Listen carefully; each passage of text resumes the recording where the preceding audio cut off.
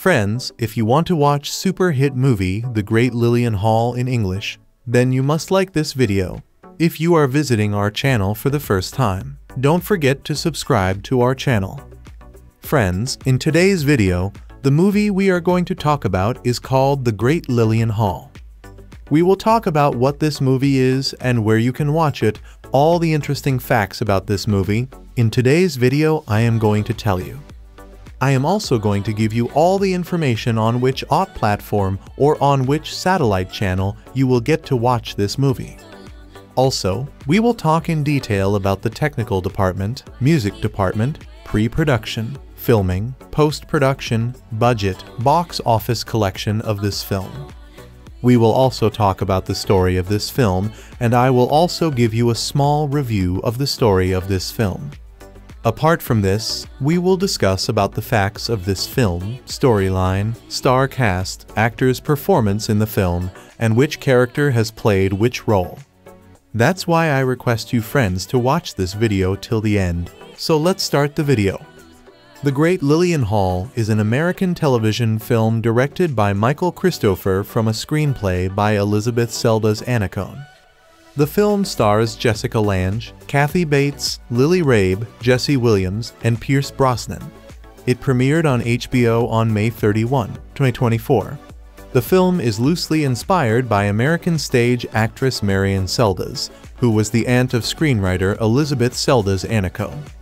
Cast: Jessica Lange as Lillian Hall, Kathy Bates as Edith Wilson, Lily Rabe as Margaret Tanner, Jesse Williams as David, Pierce Brosnan as Ty Maynard.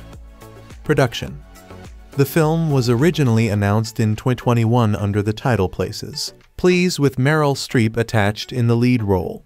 Filming would take place in New York City.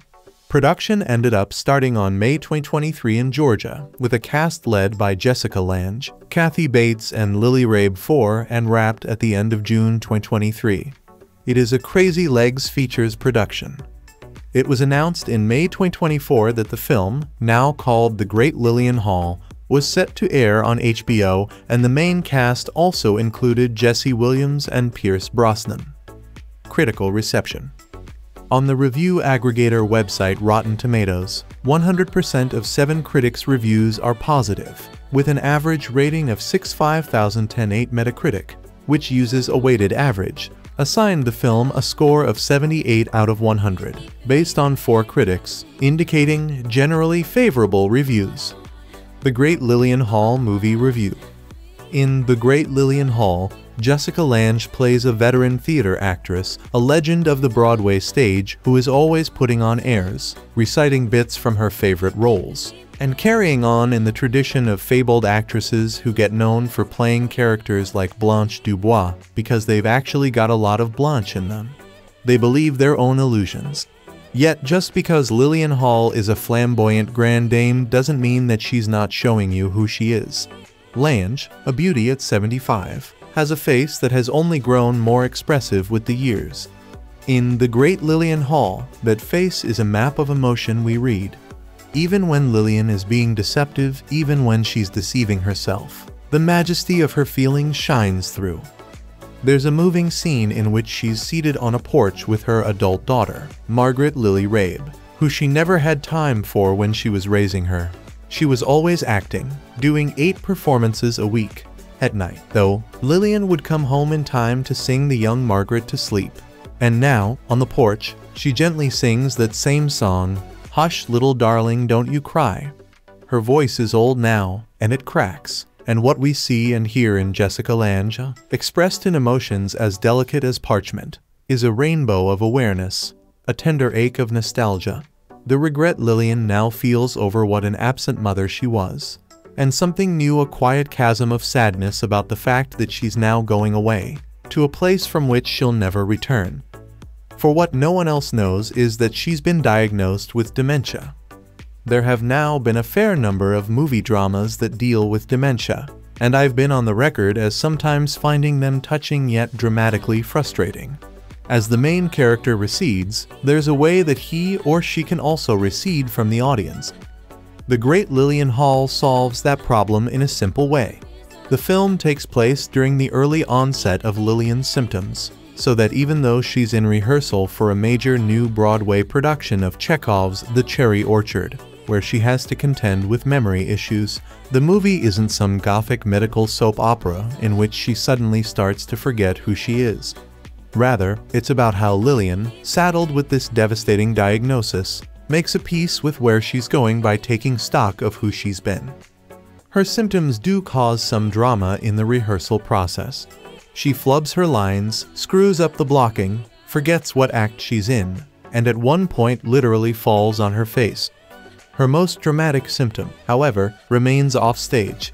She keeps hallucinating that she's seeing her beloved late husband Michael Rose, a theater director who for some reason looks like an elegant European drug trafficker. David Jesse Williams, the director of The Cherry Orchard, is a downtown star making his move to Broadway, and he hasn't lost his faith in Lillian. But his tough nut producer Cindy Hogan has. She keeps talking about bringing in the understudy to replace her. The movie, written by Elisabeth Seldes Annacone and directed by Michael Cristofer, is a contraption that mostly works.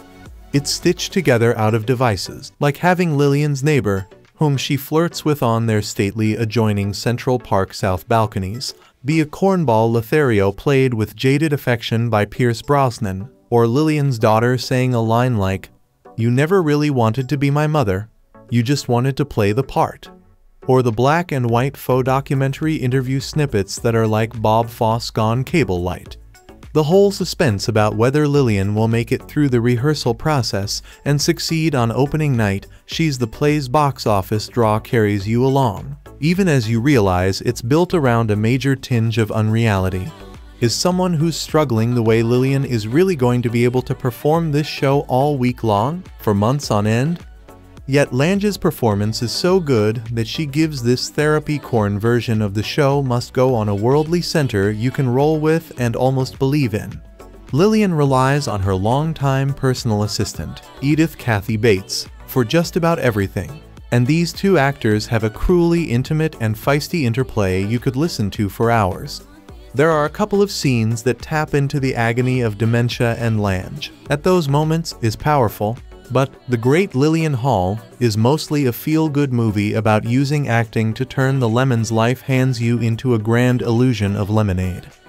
Depending on how Russian your sense of humor is, Anton Chekhov's The Cherry Orchard could be classified as either the darkest of comedies or a tragedy that sometimes manages to be mildly humorous. The play follows a past their prime family of Russian aristocrats who are forced to sell their eponymous orchard, which they spent most of their lives ignoring and neglecting. But once it's time to actually part ways, they become overwhelmed by morose nostalgia as they struggle to let go of something that they assumed would always be there. It's both a brilliant satire of wealth-induced decadence and a somber exploration of how humans struggle to say goodbye at the ends of their eras. So it's fitting that, whether she knows it or not, Lillian Hall's Jessica Lange upcoming turn as Madame Lyubov Andreevna Rainovskaya in The Cherry Orchard will be her final performance. Michael Cristofer's new HBO film introduces Hall to us as a quintessential Broadway diva, a Patti LuPone type universally acknowledged as the First Lady of the American theater. Few professions in the entertainment industry are kinder to aging women than Broadway stardom, and Hall's status as a theatrical matriarch has turned this Chekhov revival into the hottest event of the New York theater season. But final dress rehearsals are derailed by chaos amid Upper West Side culture vulture buzz about the production, which also marks the Broadway debut of edgy theater director David Fleming Jesse Williams, receiving his first taste of establishment legitimacy after years of being hailed as a rising genius. As Lillian struggles to remember her lines and blocking, the show's backers are forced to consider the possibility that she's no longer capable of carrying a Broadway production. As they weigh the risks of replacing her with a less bankable but more competent understudy, she takes a cognitive exam that reveals she has an early form of dementia. It's the kind of harrowing diagnosis that usually prompts people to retreat into the comforting embrace of family. But it forces Lillian to consider the trade-offs that accompany a lifetime of prioritizing her acting career over everyone in her personal life. The acclaimed actress was always able to write off her icy relationships with her adult children as a natural consequence of spending time with her real family in the theater community. But if she can't memorize lines anymore, she faces the possibility of losing her life's work without anything to show for it. So, against the advice of her doctors and family, she decides to put everything she has into rehearsals with the hope of taking the stage one last time. Elisabeth Seldes' Annacone's script gives Lange plenty to work with, and the actress currently starring in her own Broadway production with Paula Vogel's Mother play gives a rich performance that shows why she's still at the top of her game. Lillian spends much of the film in an ephemeral stage of early dementia in which she knows who she is and what she's doing, but the world gradually starts to look more and more confusing. Lange surrounds the character with an aura of ultra-politeness that you'd expect from someone so focused on outward appearances, but reveals more vulnerability as Lillian's world slips away. A lifetime of memorizing monologues from America's great playwrights starts to bleed into Lillian's everyday life, as she occasionally speaks in dialogue from The Cherry Orchard and other classic plays as she struggles to separate performance from reality. It becomes clear that, for all of her insistence on using art to tell the truth, Lillian's entire life was something of a performance. The film occasionally shifts into a documentary format, with Lillian and her family reflecting on the sacrifices that her life in the theater necessitated and the ways that her determination to embody the role of a diva cost her the ability to play any other role offstage adequately. While Lillian is often haunted by ghosts of her past and present, including Pierce Brosnan, whose role as the retired actor living next to Lillian sees him playing a siren of geriatric handsomeness who is constantly tempting her. The film is ultimately most interested in celebrating the irrational levels of devotion that live theater inspires in the people who make it. While it doesn't pull punches about the challenges that lie ahead, the great Lillian Hall ultimately makes it clear that its protagonist is lucky to have something that's so hard to let go. But just like Chekhov's timeless stone fruit heirs, that realization only comes to Lillian after she causes endless damage to everyone around her. Other information about this film. The Great Lillian Hall is a new HBO original movie streaming on Max starring Jessica Lange as the titular character, a legendary Broadway actress who deals with a dementia diagnosis while preparing for the opening of her new play. Also featured in the cast are Jesse Williams, Lily Rabe, Pierce Brosnan, and Kathy Bates. The HBO movie serves as an American Horror Story reunion 10 years after the end of Oz, Cohen, which featured Lange, Rabe, and Bates. The actresses make a great trio in the film, with Cindy Hogan also appearing in a featured role as one of the producers of Lillian's play. The Great Lillian Hall was directed by Michael Cristofer, known for his work directing Broadway plays and serving as a writer and/or director on multiple films, including The Witches of Eastwick and The Night Clerk. The movie was also the screenwriting feature film debut of Elisabeth Seldes' Annacone. Fortunately, The Great Lillian Hall ended Lange's worst post-Oz career trend by receiving a 100% critic score on Rotten Tomatoes. The Great Lillian Hall is beautifully shot by Cristofer. The shots and sequences throughout the film convey Lillian's mental state, with her fluctuating between lucid and senile at any given moment. The film also captures documentary sequences and stage performances from rehearsals to opening night, showing different styles and conventions. However, the final shot is a quiet, solitary one of a ghost light turned on in a theater. As a movie about acting, and stage acting in particular, The Great Lillian Hall never takes a moment to pause and explain the intricacies of theater to viewers. Thus, some viewers might be confused by the final shot. A ghost light is a single light left on in a theater when it's empty to prevent it from going completely dark. According to the Shakespeare Theatre Company, the name comes from superstitions and spiritual beliefs. It is often believed that ghosts haunt every theater, and the lights serve as a guide for those ghosts. On the other hand, they're also meant to ward off mischievous spirits.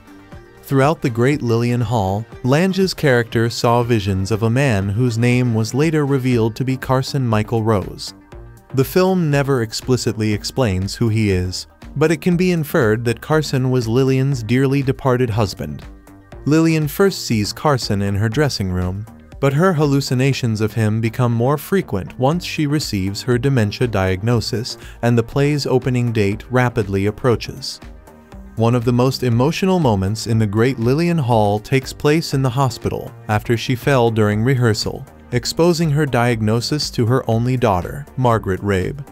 When Lillian envisions Carson in her hospital room, she ignores everyone else's cries as she reaches out for him, trying to go to him and finally be with him again. Carson appears for a final time when Lillian sees him on her opening night walk to the theater and follows him to their bench in Central Park instead. It's a bittersweet moment, as Lillian finally accepts that it's not time for them to be reunited. While Lillian claimed they didn't have enough time together, the warm and funny Carson reminds her of the life they were able to share.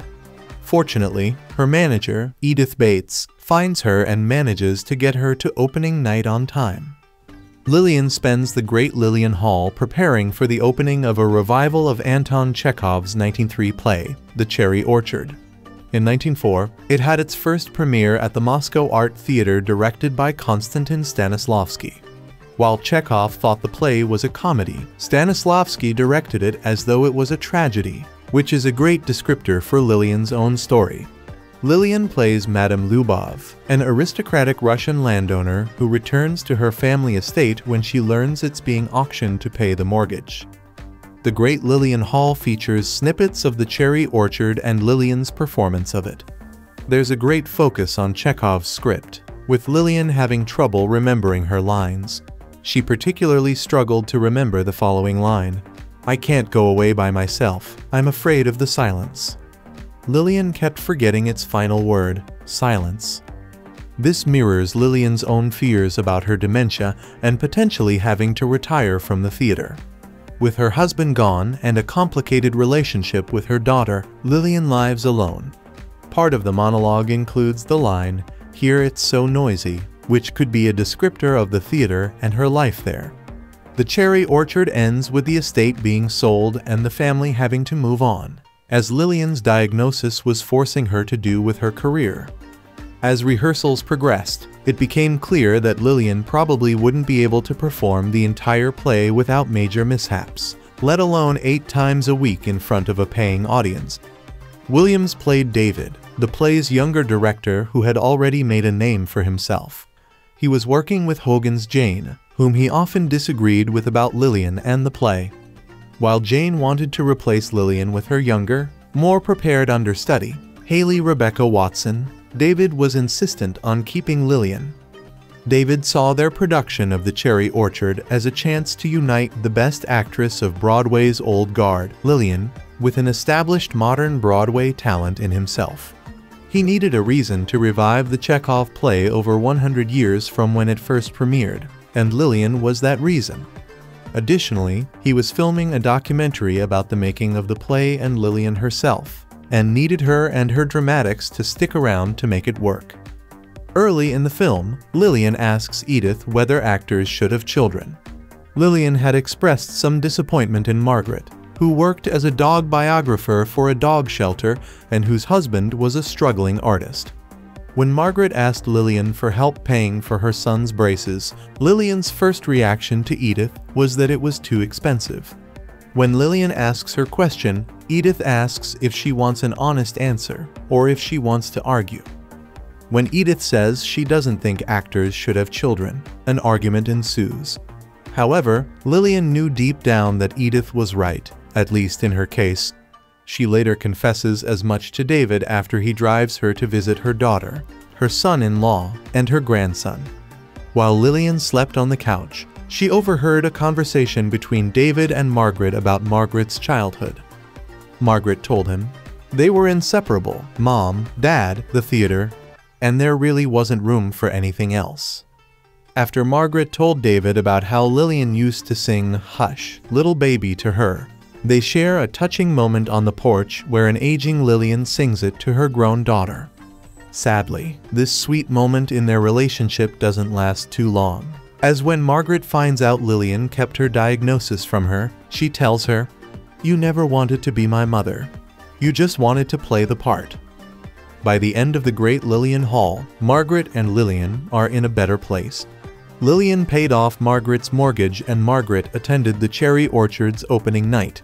Finally, through a Chekhov monologue Lillian delivered on stage about motherhood, Margaret was able to connect with Lillian as her mother and a brilliant actress.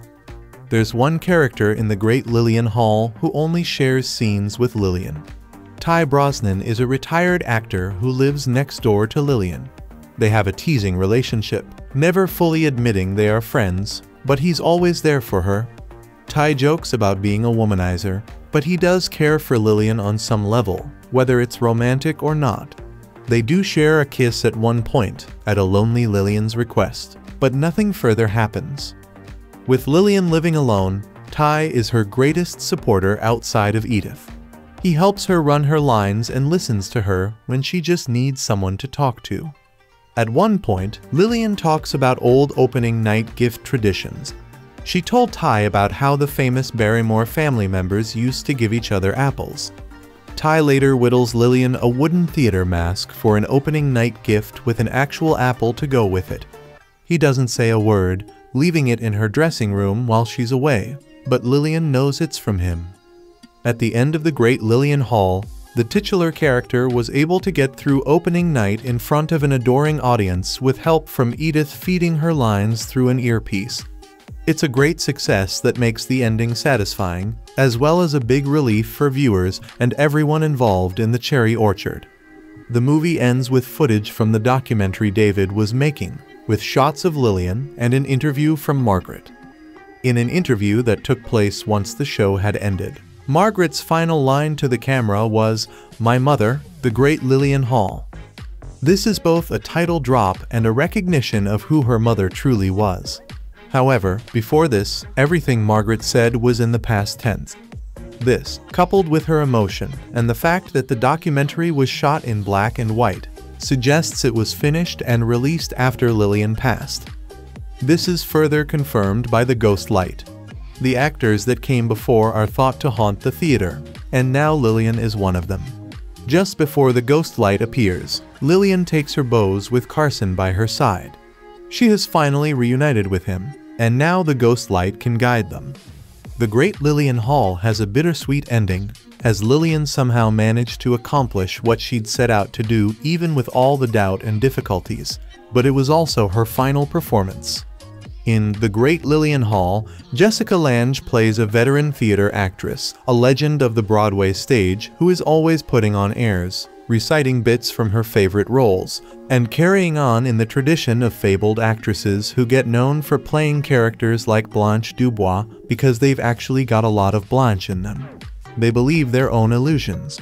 Yet just because Lillian Hall is a flamboyant grand dame doesn't mean that she's not showing you who she is. Lange, a beauty at 75, has a face that has only grown more expressive with the years. In The Great Lillian Hall, that face is a map of emotion we read. Even when Lillian is being deceptive, even when she's deceiving herself, the majesty of her feelings shines through. There's a moving scene in which Lillian is seated on a porch with her adult daughter, Margaret Lily Rabe, who she never had time for when she was raising her. She was always acting, doing 8 performances a week. At night, though, she would come home in time to sing the young Margaret to sleep. And now, on the porch, she gently sings that same song, "Hush, little darling, don't you cry."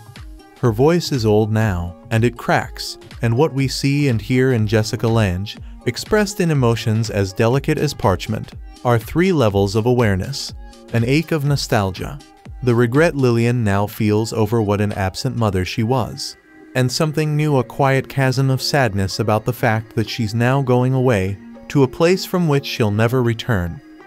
For what no one else knows is that she's been diagnosed with dementia. There have now been a fair number of movie dramas that deal with dementia, and I've been on the record as sometimes finding them touching yet dramatically frustrating. As the main character recedes, there's a way that he or she can also recede from the audience. The Great Lillian Hall solves that problem in a simple way. The film takes place during the early onset of Lillian's symptoms, So that even though she's in rehearsal for a major new Broadway production of Chekhov's The Cherry Orchard, where she has to contend with memory issues, the movie isn't some gothic medical soap opera in which she suddenly starts to forget who she is. Rather, it's about how Lillian, saddled with this devastating diagnosis, makes a peace with where she's going by taking stock of who she's been. Her symptoms do cause some drama in the rehearsal process. She flubs her lines, screws up the blocking, forgets what act she's in, and at one point literally falls on her face. Her most dramatic symptom, however, remain offstage. She keeps hallucinating that she's seeing her beloved late husband, Carson Michael Rose, a theater director who for some reason looks like an elegant European drug trafficker. David Jesse Williams, the director of The Cherry Orchard, is a downtown star making his move to Broadway, and he hasn't lost his faith in Lillian. But his tough nut producer Cindy Hogan has. She keeps talking about bringing in the understudy to replace her. The movie, written by Elisabeth Seldes Annacone and directed by Michael Cristofer, is a contraption that mostly works.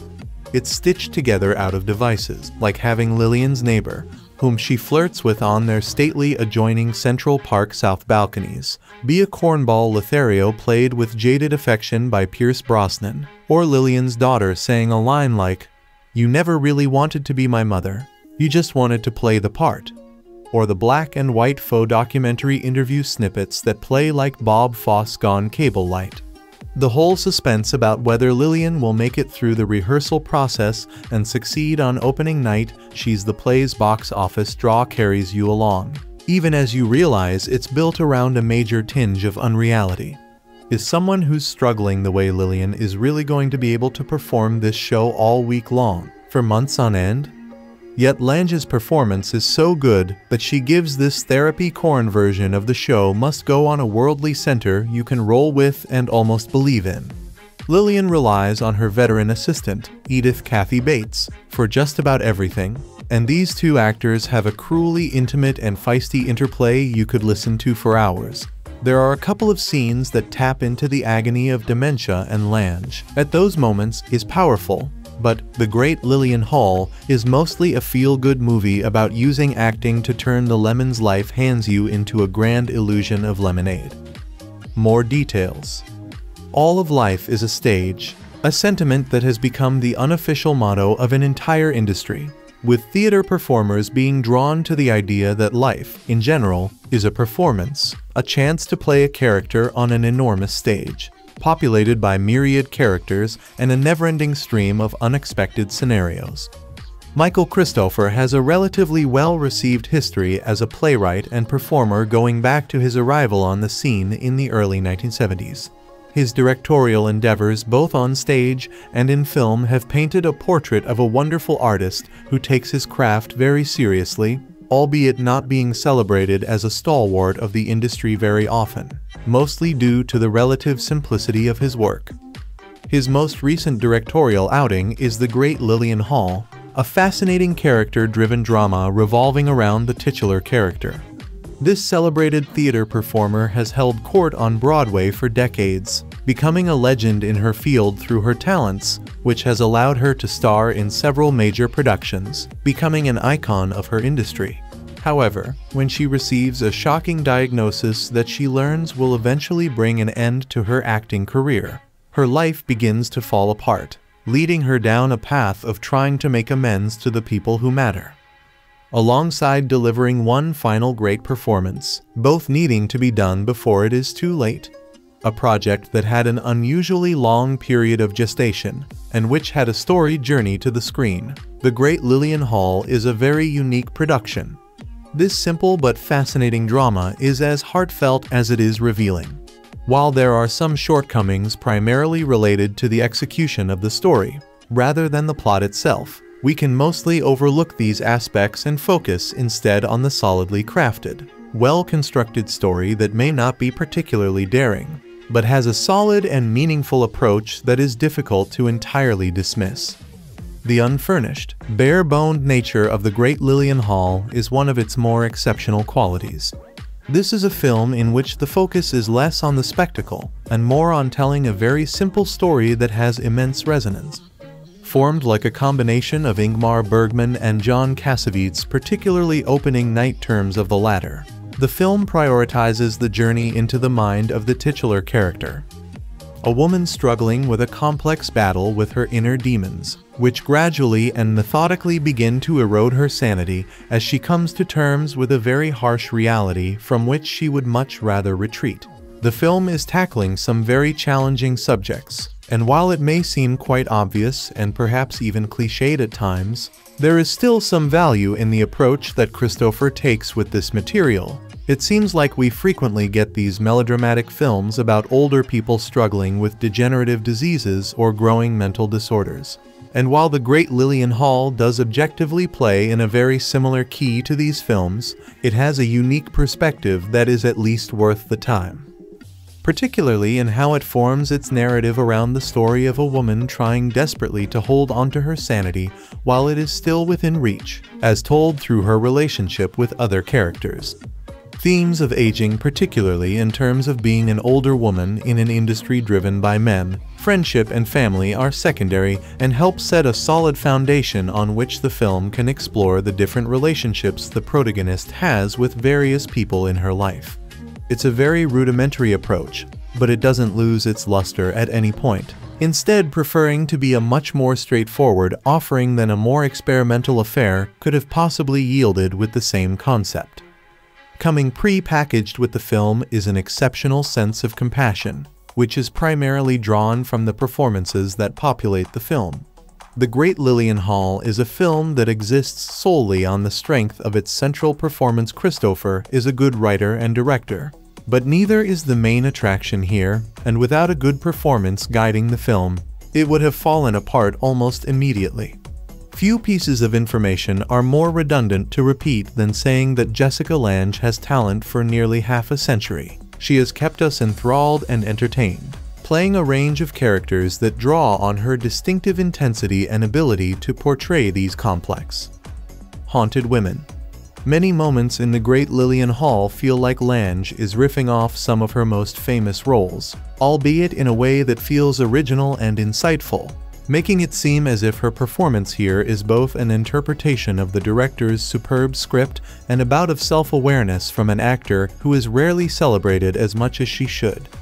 Accompanying Lange is a solid ensemble. Kathy Bates is a highlight as the protagonist's long-suffering assistant and closest confidante, whereas Pierce Brosnan is as charismatic as ever, playing the mysterious but alluring love interest that helps the character on her journey towards self-realization and comfort at knowing her time is limited.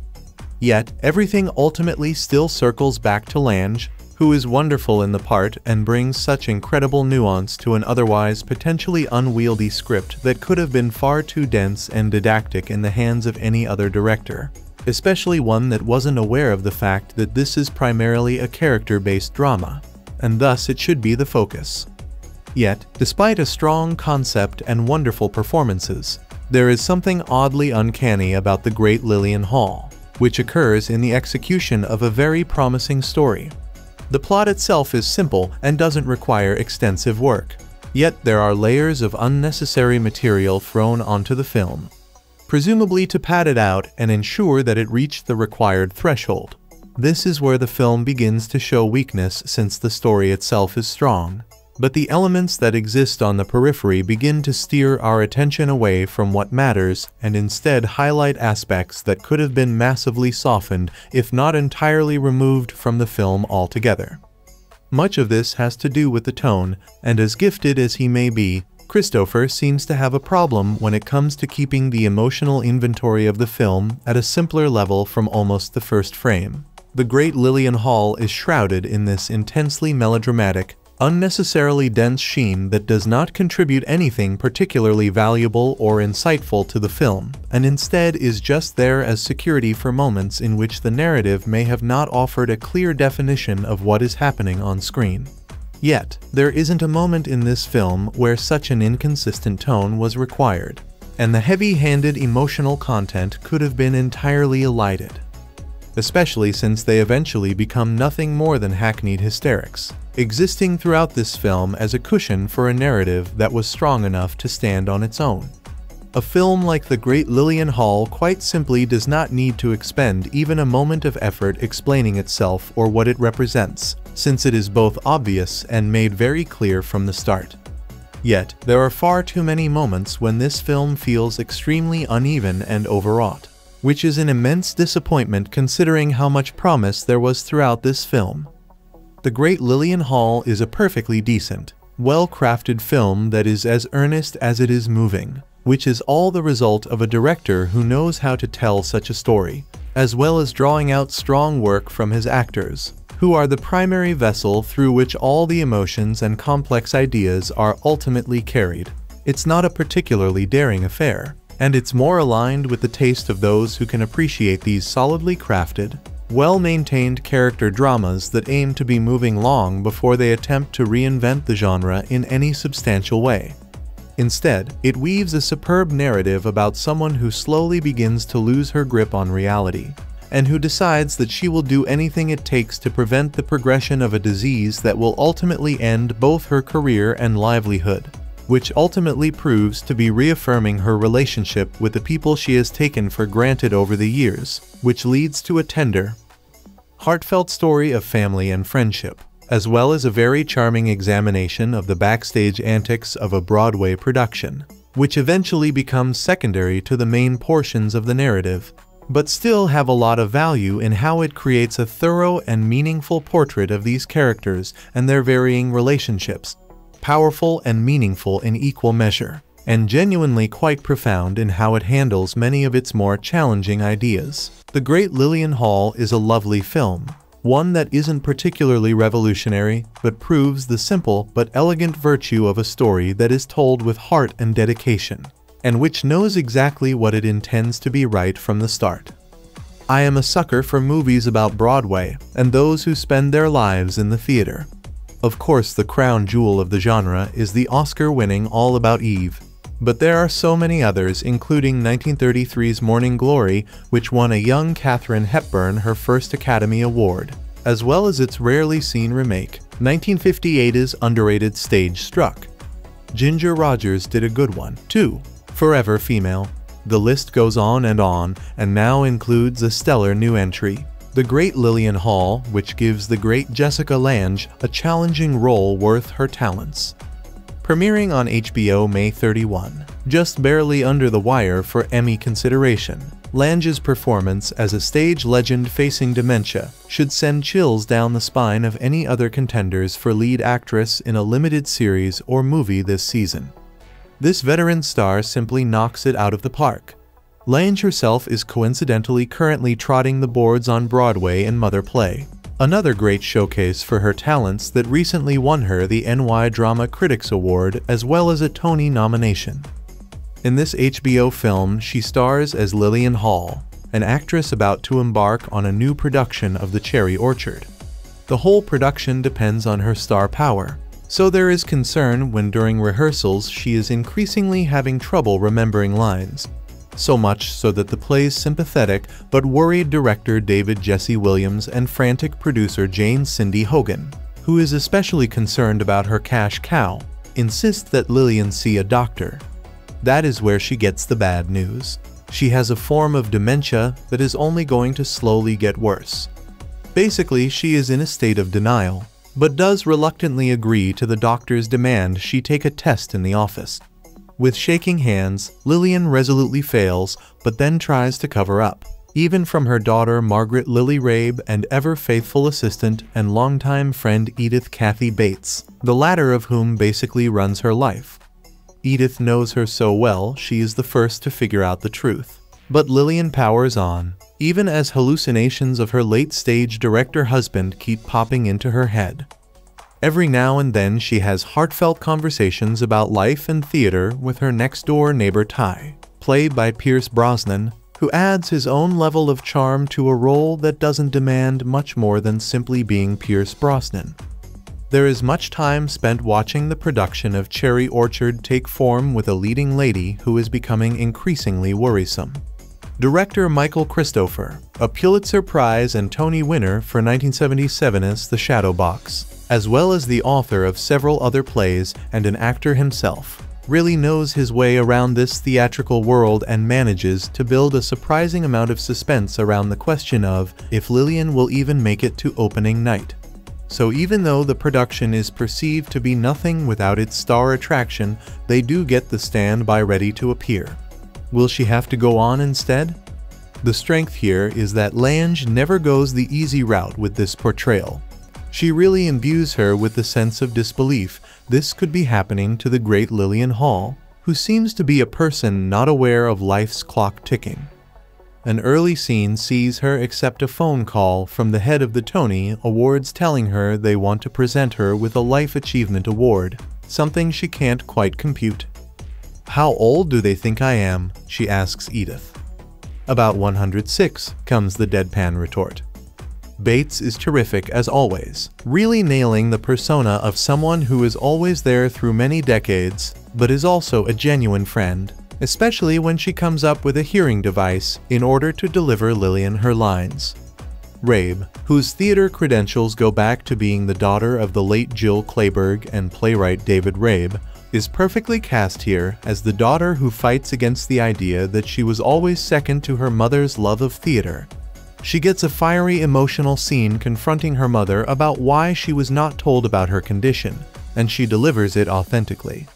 I also was amused by Hogan's grasp of what it is to be a producer in the crapshoot of staging Broadway plays. Lange, by the way, is wonderful in interpreting Luba, the woman she plays in The Cherry Orchard. So much so that one might hope she takes it on for real one day. The Great Lillian Hall is an American television film directed by Michael Cristofer from a screenplay by Elisabeth Seldes Annacone. The film stars Jessica Lange, Kathy Bates, Lily Rabe, Jesse Williams, and Pierce Brosnan. It premiered on HBO on May 31, 2024. The film is loosely inspired by American stage actress Marion Seldes, who was the aunt of screenwriter Elisabeth Seldes Annacone. Cast: Jessica Lange as Lillian Hall, Kathy Bates as Edith Wilson, Lily Rabe as Margaret Tanner, Jesse Williams as David, Pierce Brosnan as Ty Maynard. Production: The film was originally announced in 2021 under the title Places, Please, with Meryl Streep attached in the lead role. Filming would take place in New York City. Production ended up starting on May 2023 in Georgia, with a cast led by Jessica Lange, Kathy Bates, and Lily Rabe IV, and wrapped at the end of June 2023. It is a Crazy Legs Features production. It was announced in May 2024 that the film, now called The Great Lillian Hall, was set to air on HBO, and the main cast also included Jesse Williams and Pierce Brosnan. Critical reception. On the review aggregator website Rotten Tomatoes, 100% of 7 critics' reviews are positive, with an average rating of 65010. Metacritic, which uses a weighted average, assigned the film a score of 78 out of 100, based on 4 critics, indicating generally favorable reviews. The Great Lillian Hall Movie Review. In The Great Lillian Hall, Jessica Lange plays a veteran theater actress, a legend of the Broadway stage who is always putting on airs, reciting bits from her favorite roles, and carrying on in the tradition of fabled actresses who get known for playing characters like Blanche Dubois because they've actually got a lot of Blanche in them. They believe their own illusions. Yet just because Lillian Hall is a flamboyant grand dame doesn't mean that she's not showing you who she is. Lange, a beauty at 75, has a face that has only grown more expressive with the years. In The Great Lillian Hall, that face is a map of emotion we read. Even when Lillian is being deceptive, even when she's deceiving herself, the majesty of her feelings shines through. There's a moving scene in which she's seated on a porch with her adult daughter, Margaret Lily Rabe, who she never had time for when she was raising her. She was always acting, doing 8 performances a week. At night, though, Lillian would come home in time to sing the young Margaret to sleep. And now, on the porch, she gently sings that same song, "Hush, little darling, don't you cry." Her voice is old now, and it cracks. And what we see and hear in Jessica Lange, expressed in emotions as delicate as parchment, is a rainbow of awareness, a tender ache of nostalgia. the regret Lillian now feels over what an absent mother she was. And something new, a quiet chasm of sadness about the fact that she's now going away, to a place from which she'll never return. For what no one else knows is that she's been diagnosed with dementia. There have now been a fair number of movie dramas that deal with dementia, and I've been on the record as sometimes finding them touching yet dramatically frustrating. As the main character recedes, there's a way that he or she can also recede from the audience. The great Lillian Hall solves that problem in a simple way. The film takes place during the early onset of Lillian's symptoms, so that even though she's in rehearsal for a major new Broadway production of Chekhov's The Cherry Orchard, where she has to contend with memory issues, the movie isn't some gothic medical soap opera in which she suddenly starts to forget who she is. Rather, it's about how Lillian, saddled with this devastating diagnosis, makes a peace with where she's going by taking stock of who she's been. Her symptoms do cause some drama in the rehearsal process. She flubs her lines, screws up the blocking, forgets what act she's in, and at one point literally falls on her face. Her most dramatic symptom, however, remains offstage. She keeps hallucinating that she's seeing her beloved late husband Michael Rose, a theater director who for some reason looks like an elegant European drug trafficker. David Jesse Williams, the director of The Cherry Orchard, is a downtown star making his move to Broadway, and he hasn't lost his faith in Lillian. But his tough nut producer Cindy Hogan has. She keeps talking about bringing in the understudy to replace her.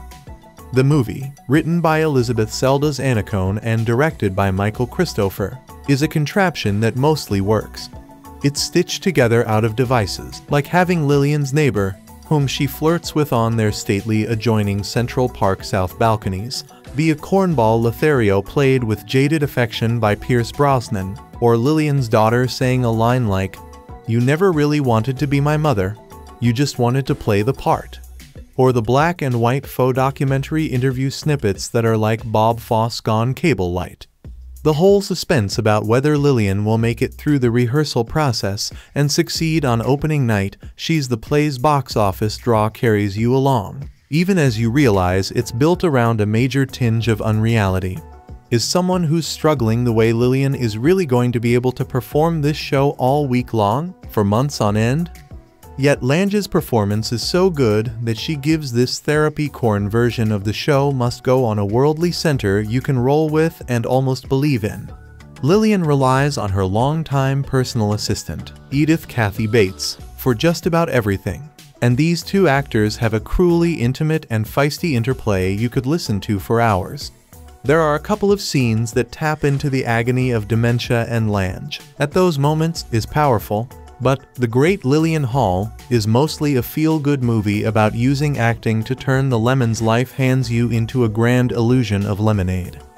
Depending on how Russian your sense of humor is, Anton Chekhov's The Cherry Orchard could be classified as either the darkest of comedies or a tragedy that sometimes manages to be mildly humorous.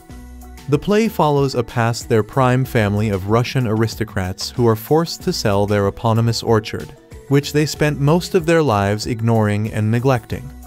But once it's time to actually part ways, they become overwhelmed by morose nostalgia as they struggle to let go of something that they assumed would always be there. It's both a brilliant satire of wealth-induced decadence and a somber exploration of how humans struggle to say goodbye at the ends of their eras. So it's fitting that, whether she knows it or not, Lillian Hall's Jessica Lange upcoming turn as Madame Lyubov Andreevna Rainovskaya in The Cherry Orchard will be her final performance. Michael Cristofer's new HBO film introduces Hall to us as a quintessential Broadway diva, a Patti LuPone type universally acknowledged as the First Lady of the American theater. Few professions in the entertainment industry are kinder to aging women than Broadway stardom, and Hall's status as a theatrical matriarch has turned this Chekhov revival into the hottest event of the New York theater season. But final dress rehearsals are derailed by chaos amid Upper West Side culture vulture buzz about the production, which also marks the Broadway debut of edgy theater director David Fleming Jesse Williams, receiving his first taste of establishment legitimacy after years of being hailed as a rising genius. As Lillian struggles to remember her lines and blocking, the show's backers are forced to consider the possibility that she's no longer capable of carrying a Broadway production. As they weigh the risks of replacing her with a less bankable but more competent understudy, she takes a cognitive exam that reveals she has an early form of dementia. It's the kind of harrowing diagnosis that usually prompts people to retreat into the comforting embrace of family. But it forces Lillian to consider the trade-offs that accompany a lifetime of prioritizing her acting career over everyone in her personal life. The acclaimed actress was always able to write off her icy relationships with her adult children as a natural consequence of spending time with her real family in the theater community. But if she can't memorize lines anymore, she faces the possibility of losing her life's work without anything to show for it. So, against the advice of her doctors and family, she decides to put everything she has into rehearsals with the hope of taking the stage one last time. Elisabeth Seldes' Annacone's script gives Lange plenty to work with, and the actress currently starring in her own Broadway production with Paula Vogel's Mother play gives a rich performance that shows why she's still at the top of her game. Lillian spends much of the film in an ephemeral stage of early dementia in which she knows who she is and what she's doing, but the world gradually starts to look more and more confusing. Lange surrounds the character with an aura of ultra-politeness that you'd expect from someone so focused on outward appearances, but reveals more vulnerability as Lillian's world slips away.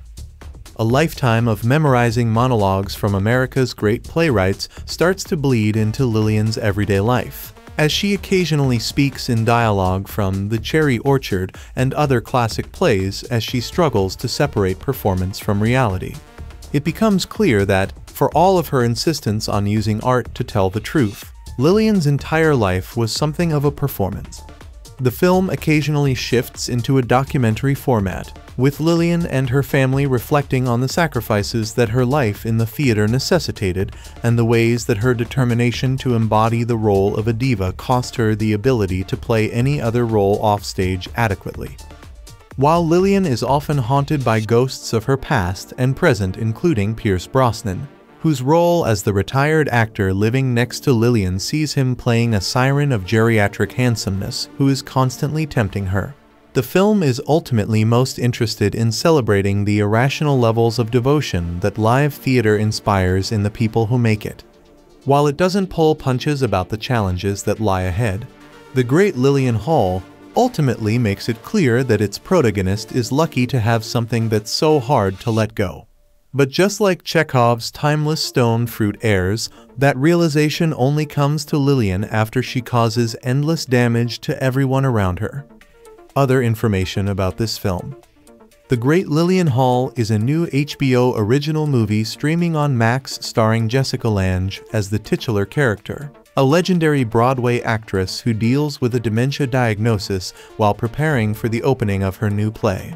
Also featured in the cast are Jesse Williams, Lily Rabe, Pierce Brosnan, and Kathy Bates. The HBO movie serves as an American Horror Story reunion 10 years after the end of Oz, Cohen, which featured Lange, Rabe, and Bates. The actresses make a great trio in the film, with Cindy Hogan also appearing in a featured role as one of the producers of Lillian's play. The Great Lillian Hall was directed by Michael Cristofer, known for his work directing Broadway plays and serving as a writer and/or director on multiple films, including The Witches of Eastwick and The Night Clerk. The movie was also the screenwriting feature film debut of Elisabeth Seldes' Annacone. Fortunately, The Great Lillian Hall ended Lange's worst post-Oz career trend by receiving a 100% critic score on Rotten Tomatoes. The Great Lillian Hall is beautifully shot by Cristofer. The shots and sequences throughout the film convey Lillian's mental state, with her fluctuating between lucid and senile at any given moment. The film also captures documentary sequences and stage performances from rehearsals to opening night, showing different styles and conventions. However, the final shot is a quiet, solitary one of a ghost light turned on in a theater. As a movie about acting, and stage acting in particular, The Great Lillian Hall never takes a moment to pause and explain the intricacies of theater to viewers. Thus, some viewers might be confused by the final shot. A ghost light is a single light left on in a theater when it's empty to prevent it from going completely dark. According to the Shakespeare Theatre Company, the name comes from superstitions and spiritual beliefs. It is often believed that ghosts haunt every theater, and the lights serve as a guide for those ghosts. On the other hand, they're also meant to ward off mischievous spirits. Throughout the Great Lillian Hall, Lange's character saw visions of a man whose name was later revealed to be Carson Michael Rose. The film never explicitly explains who he is, but it can be inferred that Carson was Lillian's dearly departed husband. Lillian first sees Carson in her dressing room, but her hallucinations of him become more frequent once she receives her dementia diagnosis and the play's opening date rapidly approaches. One of the most emotional moments in the Great Lillian Hall takes place in the hospital after she fell during rehearsal, exposing her diagnosis to her only daughter, Margaret Rabe. When Lillian envisions Carson in her hospital room, she ignores everyone else's cries as she reaches out for him, trying to go to him and finally be with him again. Carson appears for a final time when Lillian sees him on her opening night walk to the theater and follows him to their bench in Central Park instead. It's a bittersweet moment, as Lillian finally accepts that it's not time for them to be reunited. While Lillian claimed they didn't have enough time together, the warm and funny Carson reminds her of the life they were able to share. Fortunately, her manager, Edith Bates, finds her and manages to get her to opening night on time. Lillian spends the Great Lillian Hall preparing for the opening of a revival of Anton Chekhov's 1903 play, The Cherry Orchard. In 1904, it had its first premiere at the Moscow Art Theater directed by Konstantin Stanislavski. While Chekhov thought the play was a comedy, Stanislavski directed it as though it was a tragedy, which is a great descriptor for Lillian's own story. Lillian plays Madame Lyubov, an aristocratic Russian landowner who returns to her family estate when she learns it's being auctioned to pay the mortgage. The Great Lillian Hall features snippets of The Cherry Orchard and Lillian's performance of it. There's a great focus on Chekhov's script, with Lillian having trouble remembering her lines. She particularly struggled to remember the following line: "I can't go away by myself, I'm afraid of the silence." Lillian kept forgetting its final word, silence. This mirrors Lillian's own fears about her dementia and potentially having to retire from the theater. With her husband gone and a complicated relationship with her daughter, Lillian lives alone. Part of the monologue includes the line, "Here it's so noisy," which could be a descriptor of the theater and her life there. The Cherry Orchard ends with the estate being sold and the family having to move on, as Lillian's diagnosis was forcing her to do with her career. As rehearsals progressed, it became clear that Lillian probably wouldn't be able to perform the entire play without major mishaps, let alone 8 times a week in front of a paying audience. Williams played David, the play's younger director who had already made a name for himself. He was working with Hogan's Jane, whom he often disagreed with about Lillian and the play. While Jane wanted to replace Lillian with her younger, more prepared understudy, Haley Rebecca Watson, David was insistent on keeping Lillian. David saw their production of The Cherry Orchard as a chance to unite the best actress of Broadway's old guard, Lillian, with an established modern Broadway talent in himself. He needed a reason to revive the Chekhov play over 100 years from when it first premiered, and Lillian was that reason. Additionally, he was filming a documentary about the making of the play and Lillian herself, and needed her and her dramatics to stick around to make it work. Early in the film, Lillian asks Edith whether actors should have children. Lillian had expressed some disappointment in Margaret, who worked as a dog biographer for a dog shelter and whose husband was a struggling artist. When Margaret asked Lillian for help paying for her son's braces, Lillian's first reaction to Edith was that it was too expensive. When Lillian asks her question, Edith asks if she wants an honest answer or if she wants to argue. When Edith says she doesn't think actors should have children, an argument ensues. However, Lillian knew deep down that Edith was right, at least in her case. She later confesses as much to David after he drives her to visit her daughter. her son-in-law, and her grandson. While Lillian slept on the couch, she overheard a conversation between David and Margaret about Margaret's childhood. Margaret told him, "They were inseparable, Mom, Dad, the theater, and there really wasn't room for anything else." After Margaret told David about how Lillian used to sing "Hush, Little Baby" to her, they share a touching moment on the porch where an aging Lillian sings it to her grown daughter. Sadly, this sweet moment in their relationship doesn't last too long, as when Margaret finds out Lillian kept her diagnosis from her, she tells her, "You never wanted to be my mother. You just wanted to play the part." By the end of the Great Lillian Hall, Margaret and Lillian are in a better place. Lillian paid off Margaret's mortgage and Margaret attended the cherry orchard's opening night. Finally, through a Chekhov monologue Lillian delivered on stage about motherhood, Margaret was able to connect with Lillian as her mother and a brilliant actress. There's one character in the Great Lillian Hall who only shares scenes with Lillian. Ty Brosnan is a retired actor who lives next door to Lillian. They have a teasing relationship, never fully admitting they are friends, but he's always there for her. Ty jokes about being a womanizer, but he does care for Lillian on some level, whether it's romantic or not. They do share a kiss at one point, at a lonely Lillian's request, but nothing further happens. With Lillian living alone, Ty is her greatest supporter outside of Edith. He helps her run her lines and listens to her when she just needs someone to talk to. At one point, Lillian talks about old opening night gift traditions. She told Ty about how the famous Barrymore family members used to give each other apples. Ty later whittles Lillian a wooden theater mask for an opening night gift with an actual apple to go with it. He doesn't say a word, leaving it in her dressing room while she's away, but Lillian knows it's from him. At the end of the Great Lillian Hall, the titular character was able to get through opening night in front of an adoring audience with help from Edith feeding her lines through an earpiece. It's a great success that makes the ending satisfying, as well as a big relief for viewers and everyone involved in the cherry orchard. The movie ends with footage from the documentary David was making, with shots of Lillian and an interview from Margaret. In an interview that took place once the show had ended, Margaret's final line to the camera was, "My mother, the Great Lillian Hall." This is both a title drop and a recognition of who her mother truly was. However, before this, everything Margaret said was in the past tense. This, coupled with her emotion and the fact that the documentary was shot in black and white, suggests it was finished and released after Lillian passed. This is further confirmed by the ghost light. The actors that came before are thought to haunt the theater, and now Lillian is one of them. Just before the ghost light appears, Lillian takes her bows with Carson by her side.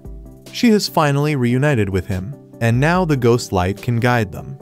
The Great Lillian Hall has a bittersweet ending, as Lillian somehow managed to accomplish what she'd set out to do even with all the doubt and difficulties, but it was also her final performance. In The Great Lillian Hall, Jessica Lange plays a veteran theater actress, a legend of the Broadway stage who is always putting on airs, reciting bits from her favorite roles, and carrying on in the tradition of fabled actresses who get known for playing characters like Blanche Dubois because they've actually got a lot of Blanche in them. They believe their own illusions. Yet just because Lillian Hall is a flamboyant grand dame doesn't mean that she's not showing you who she is. Lange, a beauty at 75, has a face that has only grown more expressive with the years. In The Great Lillian Hall, that face is a map of emotion we read. Even when Lillian is being deceptive, even when she's deceiving herself, the majesty of her feelings shines through. There's a moving scene in which Lillian is seated on a porch with her adult daughter, Margaret Lily Rabe, who she never had time for when she was raising her. She was always acting, doing 8 performances a week. At night, though, she would come home in time to sing the young Margaret to sleep. And now, on the porch, she gently sings that same song, "Hush, little darling, don't you cry." Her voice is old now, and it cracks, and what we see and hear in Jessica Lange, expressed in emotions as delicate as parchment, are 3 levels of awareness.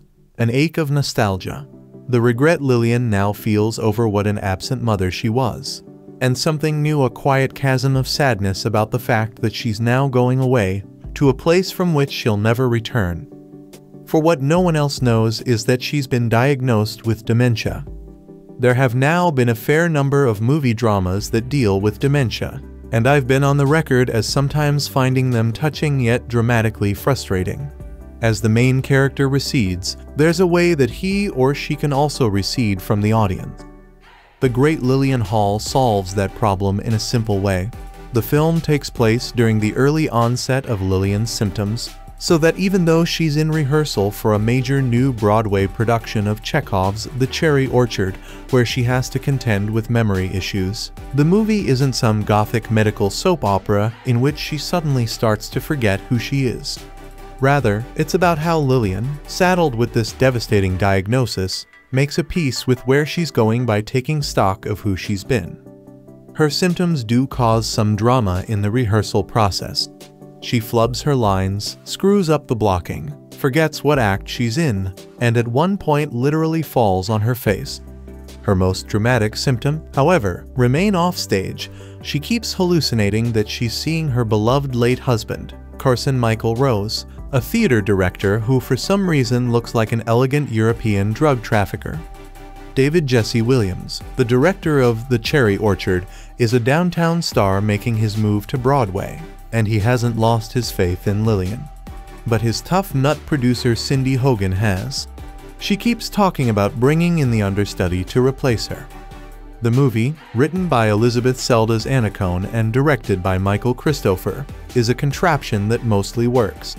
It's stitched together out of devices, like having Lillian's neighbor, whom she flirts with on their stately adjoining Central Park South balconies, be a cornball Lothario played with jaded affection by Pierce Brosnan, or Lillian's daughter saying a line like, "You never really wanted to be my mother, you just wanted to play the part," or the black and white faux documentary interview snippets that play like Bob Fosse gone cable light. The whole suspense about whether Lillian will make it through the rehearsal process and succeed on opening night, She's the play's box office draw carries you along, even as you realize it's built around a major tinge of unreality. Is someone who's struggling the way Lillian is really going to be able to perform this show all week long, for months on end? Yet Lange's performance is so good that she gives this therapy corn version of the show must go on a worldly center you can roll with and almost believe in. Lillian relies on her veteran assistant, Edith Kathy Bates, for just about everything, and these two actors have a cruelly intimate and feisty interplay you could listen to for hours. There are a couple of scenes that tap into the agony of dementia, and Lange, at those moments, is powerful. But The Great Lillian Hall is mostly a feel-good movie about using acting to turn the lemon's life hands you into a grand illusion of lemonade. More details. All of life is a stage, a sentiment that has become the unofficial motto of an entire industry, with theater performers being drawn to the idea that life, in general, is a performance, a chance to play a character on an enormous stage, populated by myriad characters and a never-ending stream of unexpected scenarios. Michael Cristofer has a relatively well-received history as a playwright and performer going back to his arrival on the scene in the early 1970s. His directorial endeavors both on stage and in film have painted a portrait of a wonderful artist who takes his craft very seriously, albeit not being celebrated as a stalwart of the industry very often, mostly due to the relative simplicity of his work. His most recent directorial outing is The Great Lillian Hall, a fascinating character-driven drama revolving around the titular character. This celebrated theater performer has held court on Broadway for decades, becoming a legend in her field through her talents, which has allowed her to star in several major productions, becoming an icon of her industry. However, when she receives a shocking diagnosis that she learns will eventually bring an end to her acting career, her life begins to fall apart, leading her down a path of trying to make amends to the people who matter, alongside delivering one final great performance, both needing to be done before it is too late. A project that had an unusually long period of gestation, and which had a storied journey to the screen. The Great Lillian Hall is a very unique production. This simple but fascinating drama is as heartfelt as it is revealing. While there are some shortcomings primarily related to the execution of the story, rather than the plot itself, we can mostly overlook these aspects and focus instead on the solidly crafted, well-constructed story that may not be particularly daring, but has a solid and meaningful approach that is difficult to entirely dismiss. The unfurnished, bare-boned nature of The Great Lillian Hall is one of its more exceptional qualities. This is a film in which the focus is less on the spectacle and more on telling a very simple story that has immense resonance. Formed like a combination of Ingmar Bergman and John Cassavetes' particularly opening night terms of the latter, the film prioritizes the journey into the mind of the titular character. A woman struggling with a complex battle with her inner demons, which gradually and methodically begin to erode her sanity as she comes to terms with a very harsh reality from which she would much rather retreat. The film is tackling some very challenging subjects, and while it may seem quite obvious and perhaps even cliched at times, there is still some value in the approach that Cristofer takes with this material. It seems like we frequently get these melodramatic films about older people struggling with degenerative diseases or growing mental disorders. And while The Great Lillian Hall does objectively play in a very similar key to these films, it has a unique perspective that is at least worth the time. Particularly in how it forms its narrative around the story of a woman trying desperately to hold onto her sanity while it is still within reach, as told through her relationship with other characters. Themes of aging, particularly in terms of being an older woman in an industry driven by men, friendship and family are secondary and help set a solid foundation on which the film can explore the different relationships the protagonist has with various people in her life.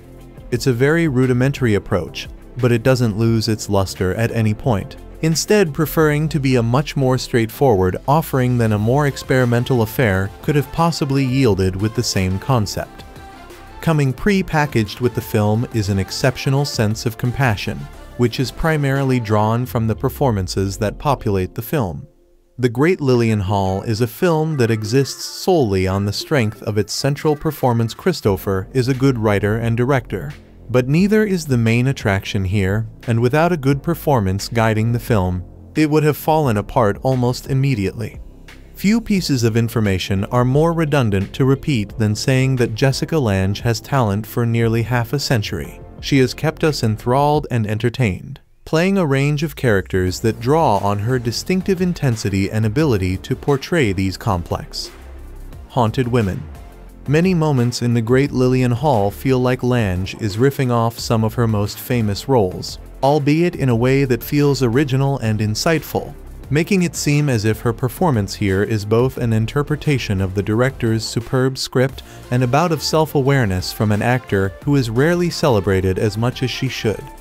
Accompanying Lange is a solid ensemble. Kathy Bates is a highlight as the protagonist's long-suffering assistant and closest confidante, whereas Pierce Brosnan is as charismatic as ever, playing the mysterious but alluring love interest that helps the character on her journey towards self-realization and comfort at knowing her time is limited. Yet, everything ultimately still circles back to Lange, who is wonderful in the part and brings such incredible nuance to an otherwise potentially unwieldy script that could have been far too dense and didactic in the hands of any other director, especially one that wasn't aware of the fact that this is primarily a character-based drama, and thus it should be the focus. Yet, despite a strong concept and wonderful performances, there is something oddly uncanny about The Great Lillian Hall, which occurs in the execution of a very promising story. The plot itself is simple and doesn't require extensive work, yet there are layers of unnecessary material thrown onto the film, presumably to pad it out and ensure that it reached the required threshold. This is where the film begins to show weakness, since the story itself is strong, but the elements that exist on the periphery begin to steer our attention away from what matters and instead highlight aspects that could have been massively softened if not entirely removed from the film altogether. Much of this has to do with the tone, and as gifted as he may be, Cristofer seems to have a problem when it comes to keeping the emotional inventory of the film at a simpler level from almost the first frame. The great Lillian Hall is shrouded in this intensely melodramatic, unnecessarily dense sheen that does not contribute anything particularly valuable or insightful to the film, and instead is just there as security for moments in which the narrative may have not offered a clear definition of what is happening on screen. Yet, there isn't a moment in this film where such an inconsistent tone was required, and the heavy-handed emotional content could have been entirely elided, especially since they eventually become nothing more than hackneyed hysterics, existing throughout this film as a cushion for a narrative that was strong enough to stand on its own. A film like The Great Lillian Hall quite simply does not need to expend even a moment of effort explaining itself or what it represents, since it is both obvious and made very clear from the start. Yet, there are far too many moments when this film feels extremely uneven and overwrought, which is an immense disappointment considering how much promise there was throughout this film. The Great Lillian Hall is a perfectly decent, well-crafted film that is as earnest as it is moving, which is all the result of a director who knows how to tell such a story, as well as drawing out strong work from his actors, who are the primary vessel through which all the emotions and complex ideas are ultimately carried. It's not a particularly daring affair, and it's more aligned with the taste of those who can appreciate these solidly crafted, well-maintained character dramas that aim to be moving long before they attempt to reinvent the genre in any substantial way. Instead, it weaves a superb narrative about someone who slowly begins to lose her grip on reality, and who decides that she will do anything it takes to prevent the progression of a disease that will ultimately end both her career and livelihood, which ultimately proves to be reaffirming her relationship with the people she has taken for granted over the years, which leads to a tender, heartfelt story of family and friendship, as well as a very charming examination of the backstage antics of a Broadway production, which eventually becomes secondary to the main portions of the narrative, but still have a lot of value in how it creates a thorough and meaningful portrait of these characters and their varying relationships, powerful and meaningful in equal measure, and genuinely quite profound in how it handles many of its more challenging ideas. The Great Lillian Hall is a lovely film, one that isn't particularly revolutionary, but proves the simple but elegant virtue of a story that is told with heart and dedication, and which knows exactly what it intends to be right from the start. I am a sucker for movies about Broadway and those who spend their lives in the theater. Of course, the crown jewel of the genre is the Oscar-winning All About Eve, but there are so many others, including 1933's Morning Glory, which won a young Katharine Hepburn her first Academy Award, as well as its rarely seen remake, 1958's underrated Stage Struck. Ginger Rogers did a good one, too. Forever Female. The list goes on and now includes a stellar new entry, The Great Lillian Hall, which gives the great Jessica Lange a challenging role worth her talents. Premiering on HBO May 31, just barely under the wire for Emmy consideration, Lange's performance as a stage legend facing dementia should send chills down the spine of any other contenders for lead actress in a limited series or movie this season. This veteran star simply knocks it out of the park.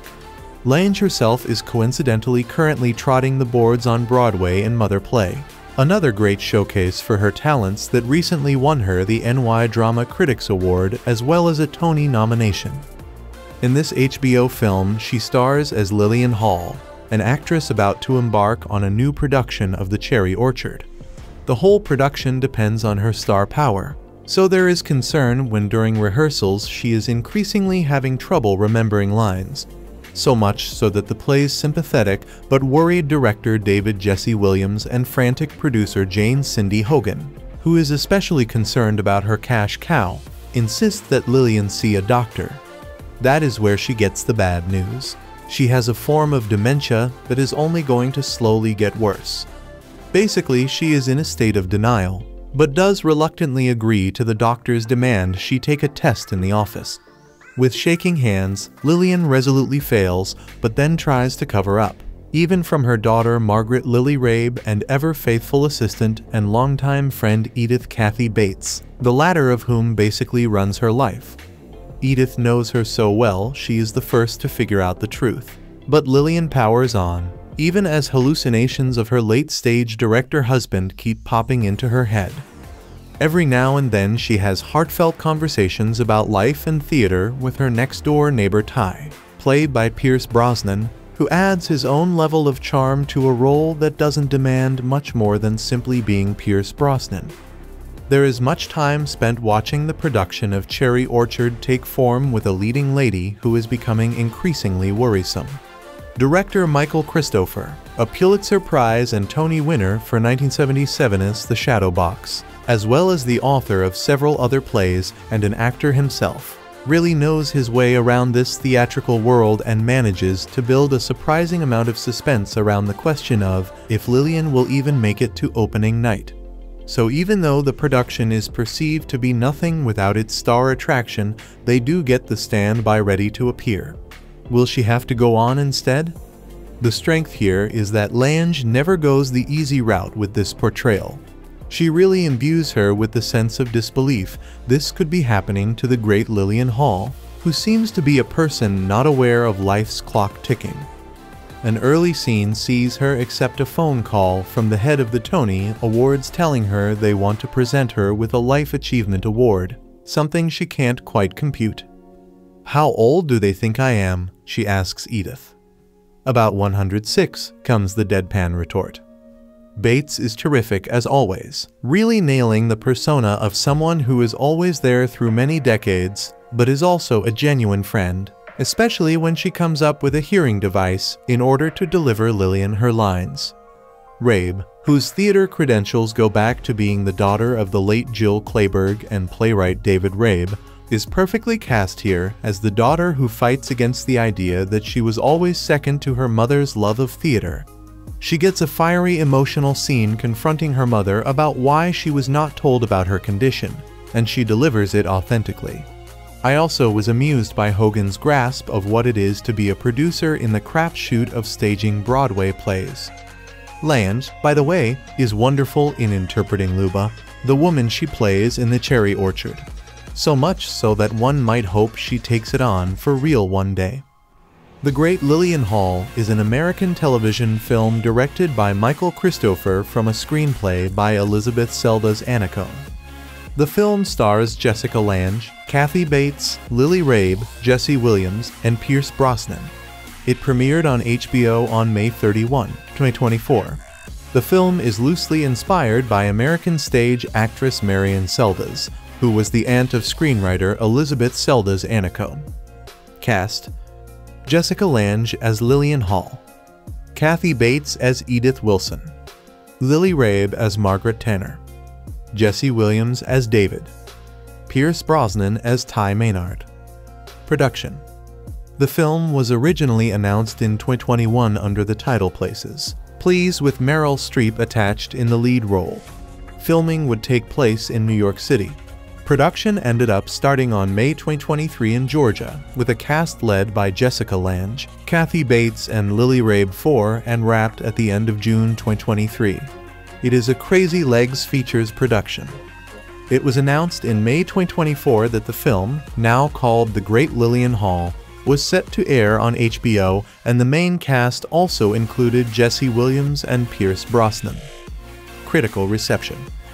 On the review aggregator website Rotten Tomatoes, 100% of 7 critics' reviews are positive, with an average rating of 65010. Metacritic, which uses a weighted average, assigned the film a score of 78 out of 100, based on 4 critics, indicating generally favorable reviews. The Great Lillian Hall Movie Review. In The Great Lillian Hall, Jessica Lange plays a veteran theater actress, a legend of the Broadway stage who is always putting on airs, reciting bits from her favorite roles, and carrying on in the tradition of fabled actresses who get known for playing characters like Blanche Dubois because they've actually got a lot of Blanche in them. They believe their own illusions. Yet just because Lillian Hall is a flamboyant grand dame doesn't mean that she's not showing you who she is. Lange, a beauty at 75, has a face that has only grown more expressive with the years. In The Great Lillian Hall, that face is a map of emotion we read. Even when Lillian is being deceptive, even when she's deceiving herself, the majesty of her feelings shines through. There's a moving scene in which she's seated on a porch with her adult daughter, Margaret Lily Rabe, who she never had time for when she was raising her. She was always acting, doing 8 performances a week. At night, though, Lillian would come home in time to sing the young Margaret to sleep. And now, on the porch, she gently sings that same song, "Hush, little darling, don't you cry." Her voice is old now, and it cracks. And what we see and hear in Jessica Lange, expressed in emotions as delicate as parchment, is a rainbow of awareness, a tender ache of nostalgia, the regret Lillian now feels over what an absent mother she was, and something new, a quiet chasm of sadness about the fact that she's now going away, to a place from which she'll never return. For what no one else knows is that she's been diagnosed with dementia. There have now been a fair number of movie dramas that deal with dementia, and I've been on the record as sometimes finding them touching yet dramatically frustrating.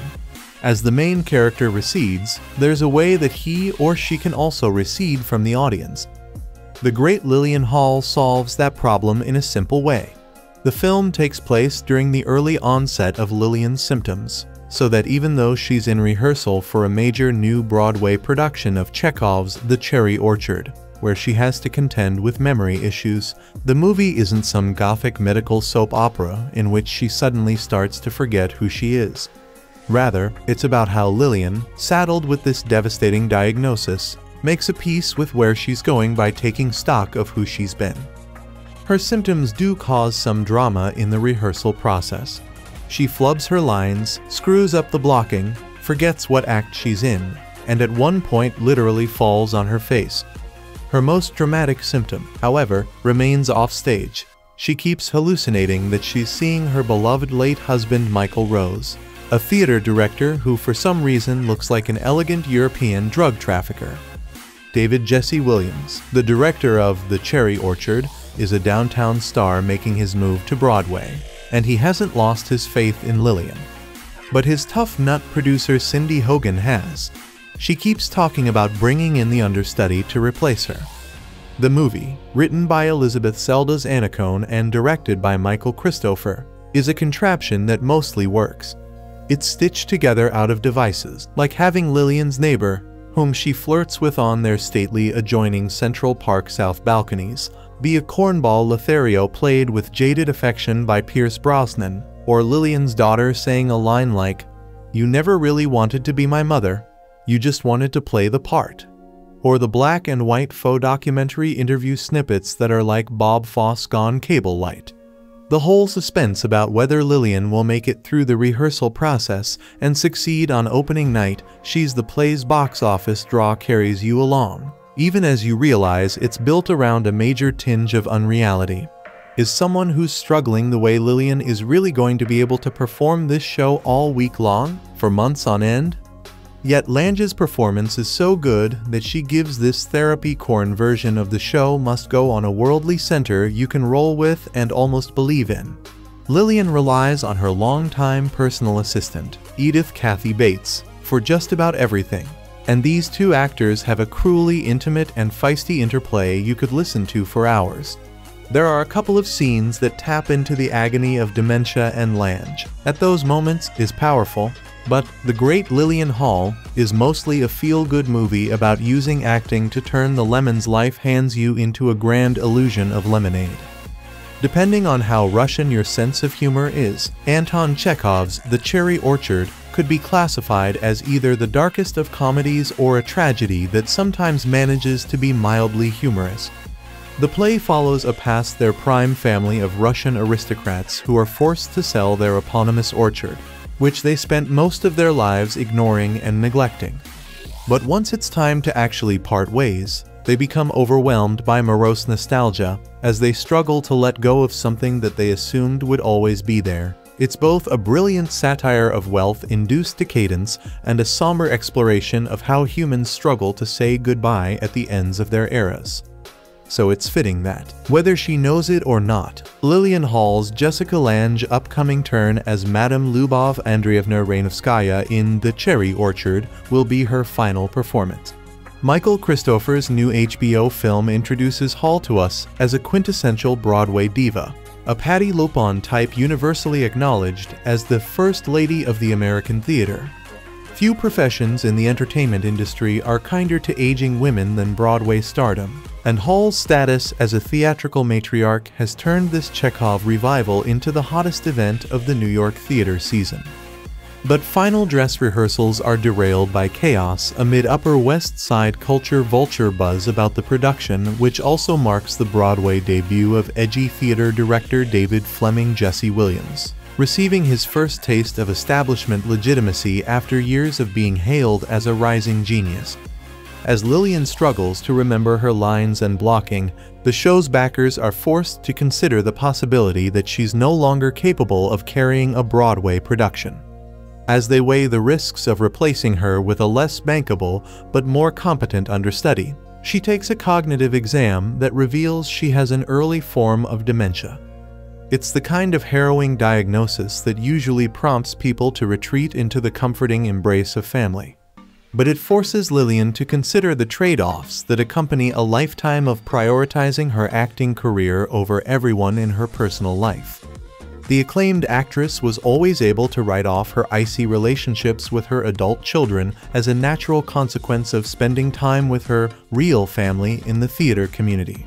But if she can't memorize lines anymore, she faces the possibility of losing her life's work without anything to show for it. So, against the advice of her doctors and family, she decides to put everything she has into rehearsals with the hope of taking the stage one last time. Elisabeth Seldes' Annacone's script gives Lange plenty to work with, and the actress currently starring in her own Broadway production with Paula Vogel's Mother play gives a rich performance that shows why she's still at the top of her game. Lillian spends much of the film in an ephemeral stage of early dementia in which she knows who she is and what she's doing, but the world gradually starts to look more and more confusing. Lange surrounds the character with an aura of ultra-politeness that you'd expect from someone so focused on outward appearances, but reveals more vulnerability as Lillian's world slips away. A lifetime of memorizing monologues from America's great playwrights starts to bleed into Lillian's everyday life, as she occasionally speaks in dialogue from The Cherry Orchard and other classic plays as she struggles to separate performance from reality. It becomes clear that, for all of her insistence on using art to tell the truth, Lillian's entire life was something of a performance. The film occasionally shifts into a documentary format, with Lillian and her family reflecting on the sacrifices that her life in the theater necessitated and the ways that her determination to embody the role of a diva cost her the ability to play any other role offstage adequately. While Lillian is often haunted by ghosts of her past and present, including Pierce Brosnan, whose role as the retired actor living next to Lillian sees him playing a siren of geriatric handsomeness who is constantly tempting her. The film is ultimately most interested in celebrating the irrational levels of devotion that live theater inspires in the people who make it. While it doesn't pull punches about the challenges that lie ahead, the great Lillian Hall ultimately makes it clear that its protagonist is lucky to have something that's so hard to let go. But just like Chekhov's timeless stone fruit heirs, that realization only comes to Lillian after she causes endless damage to everyone around her. Other information about this film. The Great Lillian Hall is a new HBO original movie streaming on Max starring Jessica Lange as the titular character, a legendary Broadway actress who deals with a dementia diagnosis while preparing for the opening of her new play. Also featured in the cast are Jesse Williams, Lily Rabe, Pierce Brosnan, and Kathy Bates.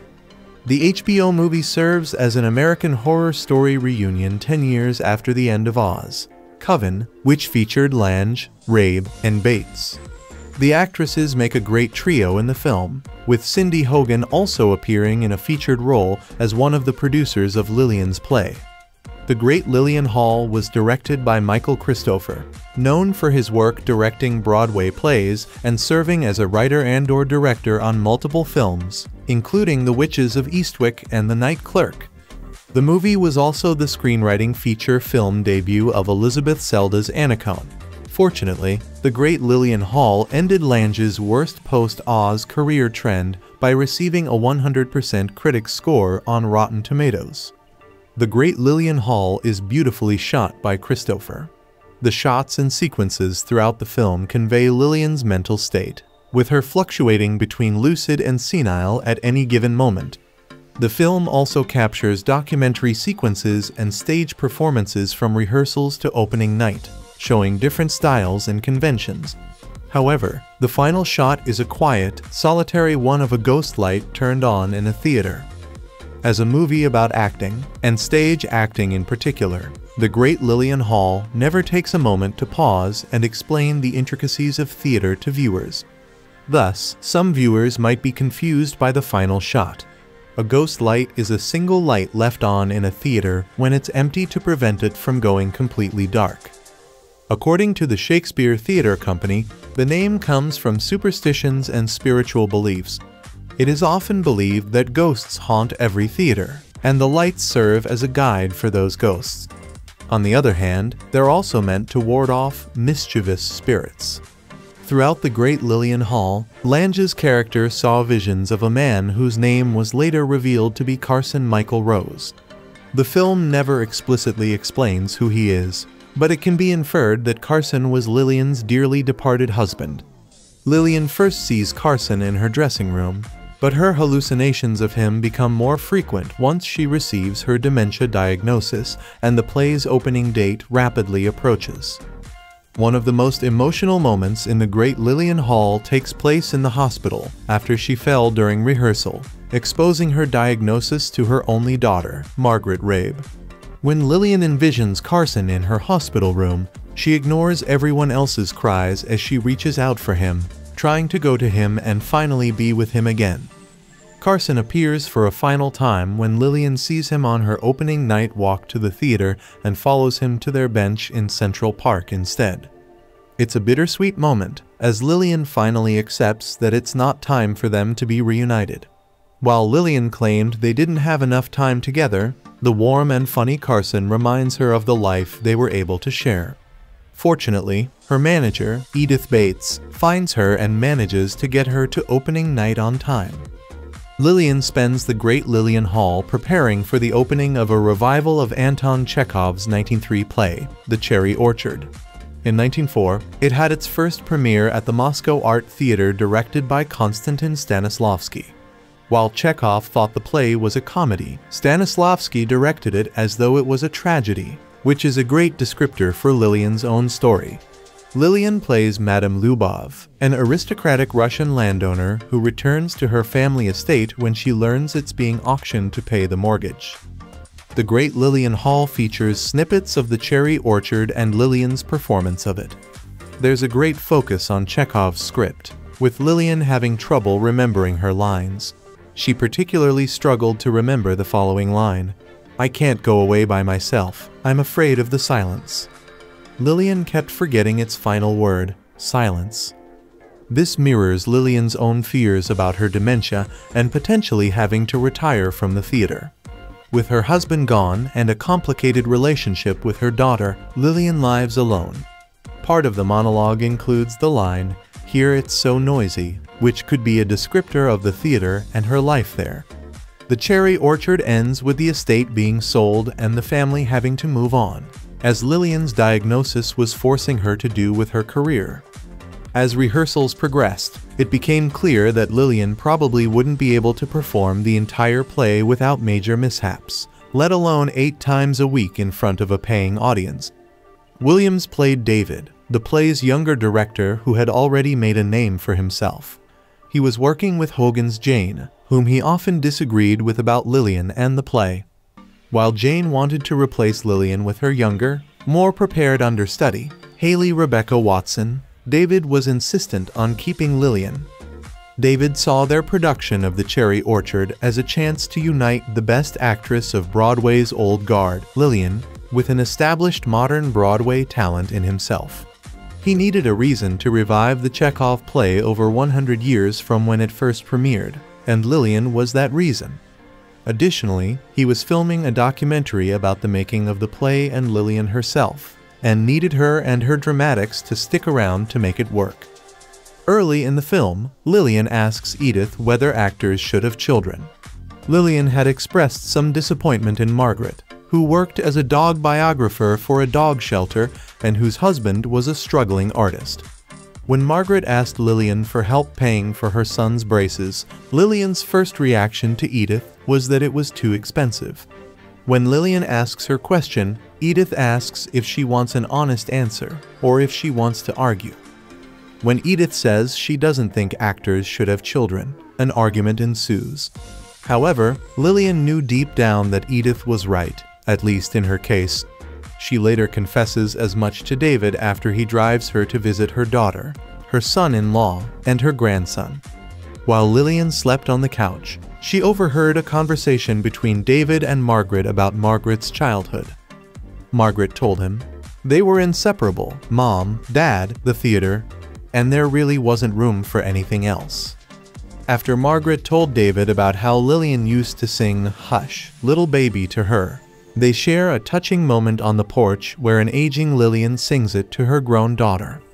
Sadly, this sweet moment in their relationship doesn't last too long, as when Margaret finds out Lillian kept her diagnosis from her, she tells her, "You never wanted to be my mother. You just wanted to play the part." By the end of the Great Lillian Hall, Margaret and Lillian are in a better place. Lillian paid off Margaret's mortgage and Margaret attended the Cherry Orchard's opening night. Finally, through a Chekhov monologue Lillian delivered on stage about motherhood, Margaret was able to connect with Lillian as her mother and a brilliant actress. There's one character in the Great Lillian Hall who only shares scenes with Lillian. Ty Brosnan is a retired actor who lives next door to Lillian. They have a teasing relationship, never fully admitting they are friends, but he's always there for her. Ty jokes about being a womanizer, but he does care for Lillian on some level, whether it's romantic or not. They do share a kiss at one point, at a lonely Lillian's request, but nothing further happens. With Lillian living alone, Ty is her greatest supporter outside of Edith. He helps her run her lines and listens to her when she just needs someone to talk to. At one point, Lillian talks about old opening night gift traditions. She told Ty about how the famous Barrymore family members used to give each other apples. Ty later whittles Lillian a wooden theater mask for an opening night gift with an actual apple to go with it. He doesn't say a word, leaving it in her dressing room while she's away, but Lillian knows it's from him. At the end of the Great Lillian Hall, the titular character was able to get through opening night in front of an adoring audience with help from Edith feeding her lines through an earpiece. It's a great success that makes the ending satisfying, as well as a big relief for viewers and everyone involved in the Cherry Orchard. The movie ends with footage from the documentary David was making, with shots of Lillian and an interview from Margaret.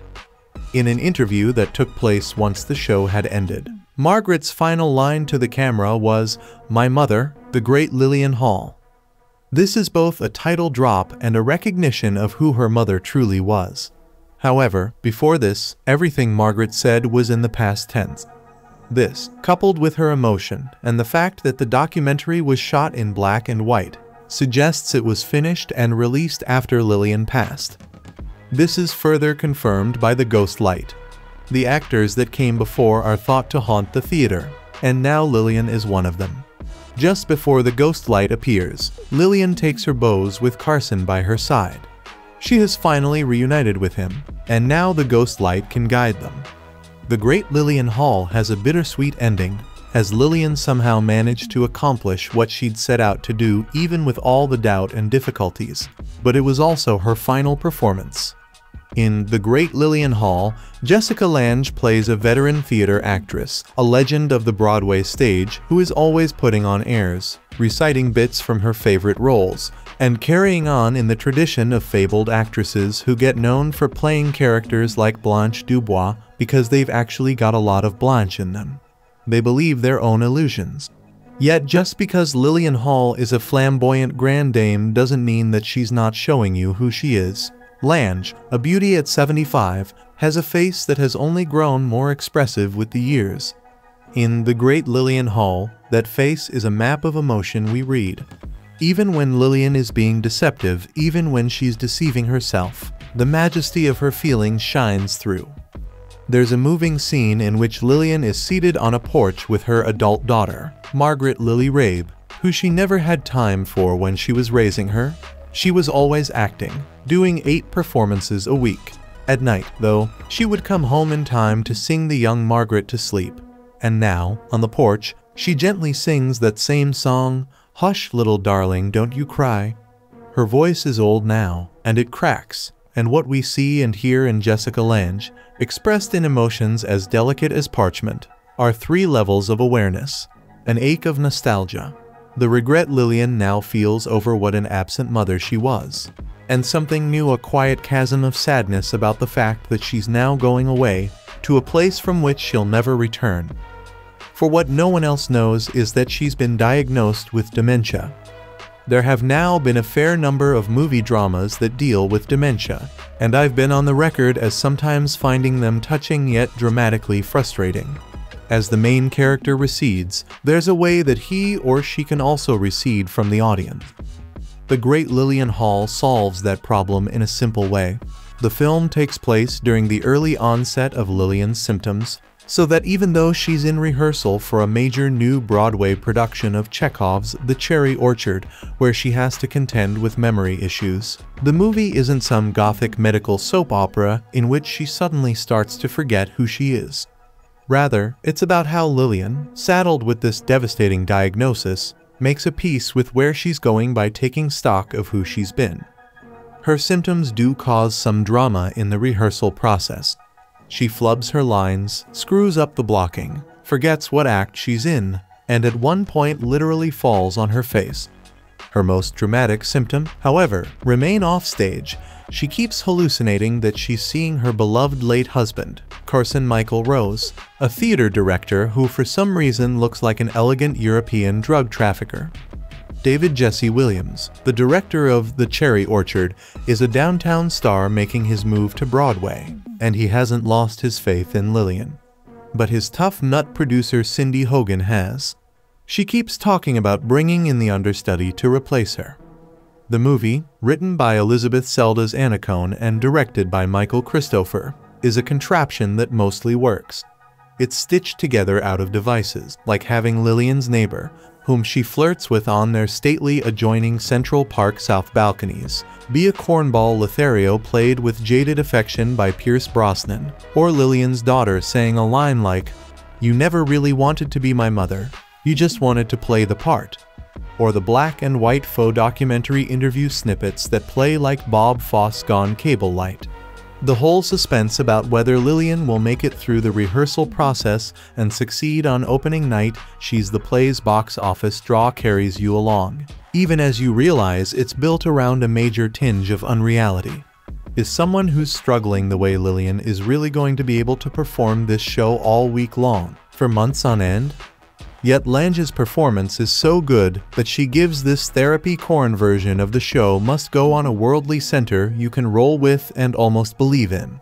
Lillian relies on her veteran assistant, Edith Kathy Bates, for just about everything, and these two actors have a cruelly intimate and feisty interplay you could listen to for hours. There are a couple of scenes that tap into the agony of dementia, and Lange, at those moments, is powerful. But The Great Lillian Hall is mostly a feel-good movie about using acting to turn the lemon's life hands you into a grand illusion of lemonade. More details. All of life is a stage, a sentiment that has become the unofficial motto of an entire industry, with theater performers being drawn to the idea that life, in general, is a performance, a chance to play a character on an enormous stage, populated by myriad characters and a never-ending stream of unexpected scenarios. Michael Cristofer has a relatively well-received history as a playwright and performer going back to his arrival on the scene in the early 1970s. His directorial endeavors both on stage and in film have painted a portrait of a wonderful artist who takes his craft very seriously, albeit not being celebrated as a stalwart of the industry very often, mostly due to the relative simplicity of his work. His most recent directorial outing is The Great Lillian Hall, a fascinating character-driven drama revolving around the titular character. This celebrated theater performer has held court on Broadway for decades, becoming a legend in her field through her talents, which has allowed her to star in several major productions, becoming an icon of her industry. However, when she receives a shocking diagnosis that she learns will eventually bring an end to her acting career, her life begins to fall apart, leading her down a path of trying to make amends to the people who matter, alongside delivering one final great performance, both needing to be done before it is too late. A project that had an unusually long period of gestation, and which had a storied journey to the screen. The Great Lillian Hall is a very unique production. This simple but fascinating drama is as heartfelt as it is revealing. While there are some shortcomings primarily related to the execution of the story, rather than the plot itself, we can mostly overlook these aspects and focus instead on the solidly crafted, well-constructed story that may not be particularly daring, but has a solid and meaningful approach that is difficult to entirely dismiss. The unfurnished, bare-boned nature of The Great Lillian Hall is one of its more exceptional qualities. This is a film in which the focus is less on the spectacle and more on telling a very simple story that has immense resonance. Formed like a combination of Ingmar Bergman and John Cassavetes' particularly opening night terms of the latter, the film prioritizes the journey into the mind of the titular character. A woman struggling with a complex battle with her inner demons, which gradually and methodically begin to erode her sanity as she comes to terms with a very harsh reality from which she would much rather retreat. The film is tackling some very challenging subjects, and while it may seem quite obvious and perhaps even cliched at times, there is still some value in the approach that Cristofer takes with this material. It seems like we frequently get these melodramatic films about older people struggling with degenerative diseases or growing mental disorders. And while The Great Lillian Hall does objectively play in a very similar key to these films, it has a unique perspective that is at least worth the time. Particularly in how it forms its narrative around the story of a woman trying desperately to hold onto her sanity while it is still within reach, as told through her relationship with other characters. Themes of aging, particularly in terms of being an older woman in an industry driven by men, friendship and family are secondary and help set a solid foundation on which the film can explore the different relationships the protagonist has with various people in her life. It's a very rudimentary approach, but it doesn't lose its luster at any point, instead preferring to be a much more straightforward offering than a more experimental affair could have possibly yielded with the same concept.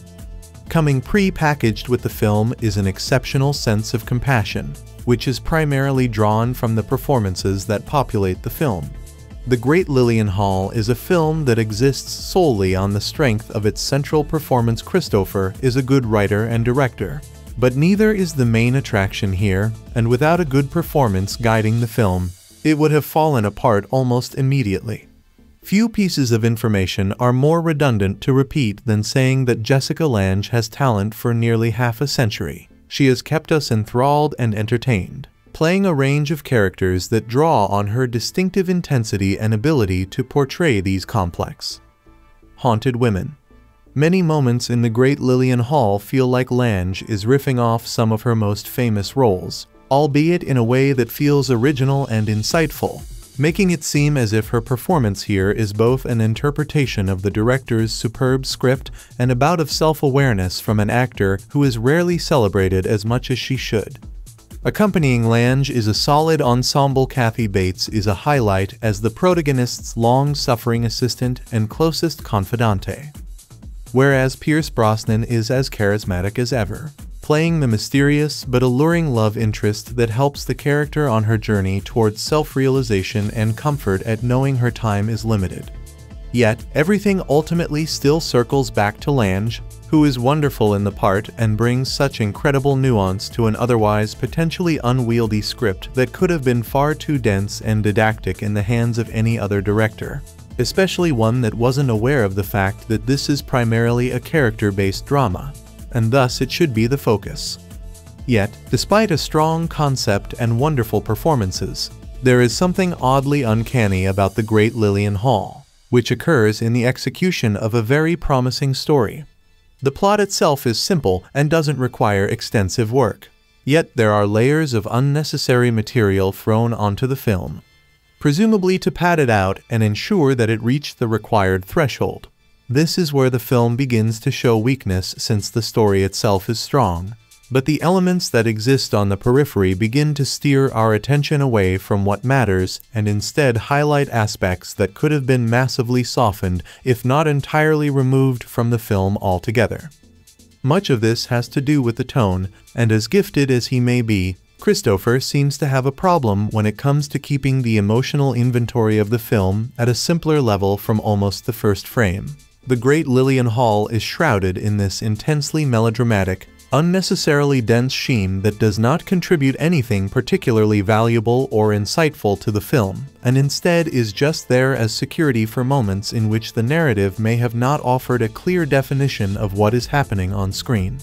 Yet, there isn't a moment in this film where such an inconsistent tone was required, and the heavy-handed emotional content could have been entirely elided, especially since they eventually become nothing more than hackneyed hysterics, existing throughout this film as a cushion for a narrative that was strong enough to stand on its own. A film like The Great Lillian Hall quite simply does not need to expend even a moment of effort explaining itself or what it represents, since it is both obvious and made very clear from the start. Yet, there are far too many moments when this film feels extremely uneven and overwrought, which is an immense disappointment considering how much promise there was throughout this film. The Great Lillian Hall is a perfectly decent, well-crafted film that is as earnest as it is moving, which is all the result of a director who knows how to tell such a story, as well as drawing out strong work from his actors, who are the primary vessel through which all the emotions and complex ideas are ultimately carried. It's not a particularly daring affair, and it's more aligned with the taste of those who can appreciate these solidly crafted, well-maintained character dramas that aim to be moving long before they attempt to reinvent the genre in any substantial way.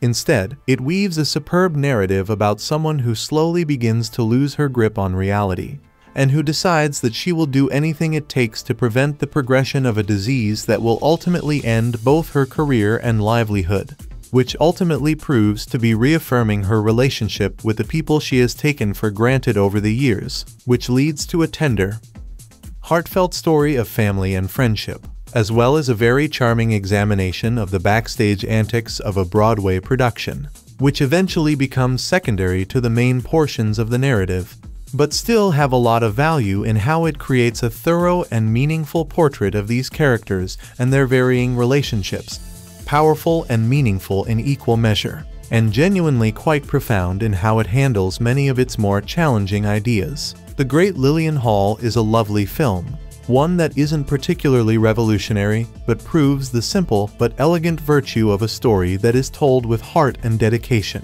and which knows exactly what it intends to be right from the start. I am a sucker for movies about Broadway and those who spend their lives in the theater. Of course, the crown jewel of the genre is the Oscar-winning All About Eve, but there are so many others, including 1933's Morning Glory, which won a young Katharine Hepburn her first Academy Award, as well as its rarely seen remake, 1958's underrated Stage Struck. Ginger Rogers did a good one, too. Forever Female. The list goes on and now includes a stellar new entry, The Great Lillian Hall, which gives the great Jessica Lange a challenging role worth her talents. Premiering on HBO May 31, just barely under the wire for Emmy consideration, Lange's performance as a stage legend facing dementia should send chills down the spine of any other contenders for lead actress in a limited series or movie this season. This veteran star simply knocks it out of the park. Lange herself is coincidentally currently trotting the boards on Broadway in Mother Play, another great showcase for her talents that recently won her the NY Drama Critics Award as well as a Tony nomination. In this HBO film, she stars as Lillian Hall, an actress about to embark on a new production of The Cherry Orchard.